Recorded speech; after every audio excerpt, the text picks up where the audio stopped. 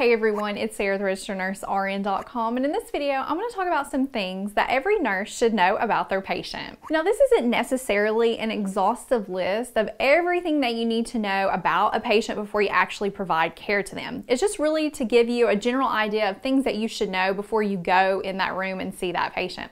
Because, for example, let's say your patient is critically ill. Well, some of these points I'm going to list, you really want to go in more detail with them. Versus a patient who's less critical, you can maybe actually skim over some of these points.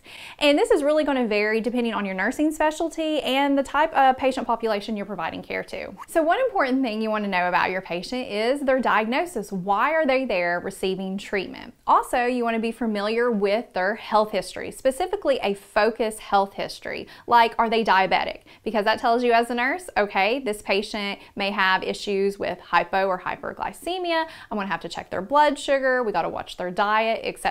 Next, you want to be familiar with a patient's allergies, because you don't want to receive an order for a medication on a patient, then find out they're allergic to it, and then have to call the physician back and get an order for a new medication. You also want to be familiar with the patient's code status. Are they a full code or are they a do not resuscitate? Because you never know when a patient is going to code. I have seen patients who are about to be discharged, they've been cleared by their doctor, and all of a sudden they code. So you want to definitely be familiar with that. Next, you want to be familiar with the patient's lab and testing results and looking for anything that is really important for that patient based on what's going on with them. So look at their trending labs. Let's say you're monitoring the hematocrit and hemoglobin. Is it going up or is it going down?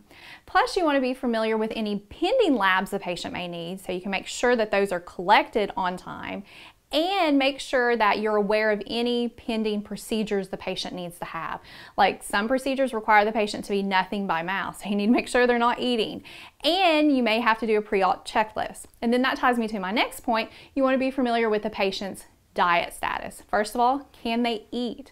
And if they can, what kind of diet are they following? Are they following a cardiac diet, a renal diet, or they have to have a soft diet, or because they have swallowing difficulties? So you want to be familiar with all those things. You also want to have this baseline understanding about your patient. For instance, you want to have a baseline about what you should expect out of their mental status, their vital signs, their rhythm. What are they running? Have they been running sinus rhythm or sinus tach, atrial fib, atrial flutter?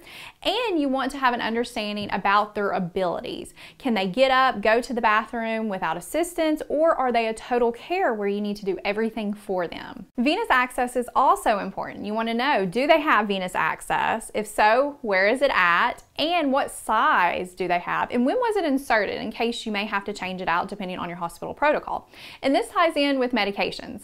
You want to be familiar with how that patient is supposed to receive medications, like the time frame, and if there's any time-sensitive medications or medications that require you collect lab work before you actually give the medication, along with any PRN medications the patient's taking. Let's say they're having pain, so when was their last dose of pain medication? Because the patient may ask you, when can I have my pain medication next? Plus, you want to be familiar with any type of fluids the patient may have running. This can be continuous fluids like normal saline, or this could even be some type of drip that you may have to titrate based on the patient's vital signs or even lab results. Another thing you want to be familiar with are the devices that your patient has, and this could be internal devices or external devices. And typically, the more critical your patient is, the more devices or equipment they're going to be using. So you want to be familiar with if your patient has a pacemaker, if they have, let's say, a sub-Q port, do they have any wound vacs, drains, or feeding tubes. In addition, you'll want to be familiar with other physician groups that have been consulted to help take care of that patient. Because let's say your patient starts having a cardiac problem. Well, if you see that cardiology has been consulted, you'll know which group to call so you can help get care for your patient. And this leads me into my next point. You'll want to be familiar with the patient's plan of care. And it's really helpful if you go look in the physician's progress notes and just read what physicians have been saying about the patient and the whole treatment plan for them, because that'll help give you an understanding about where we're going with this patient's care. And finally, you want to be familiar with the patient's support system. This could be family or friends, whoever the patient has designated as someone that they want to know about their health. Now, that was a lot of stuff that you have to remember about a patient. And you're probably thinking, okay, how in the world do I get this information? Well, there's typically two ways. One way is through report, where you have that handoff communication. Whenever you're taking over for another nurse, they give it to you. But sometimes, you may not get that information, and you can find that other information you didn't get in the patient's chart. So that is how you get the information. But how do you keep this information straight? Because you have all these other patients that you have to remember other things on. So one thing I have found that's really helpful is to use some type of report sheet template. And I actually have some report sheet templates that you could look at to maybe get some ideas.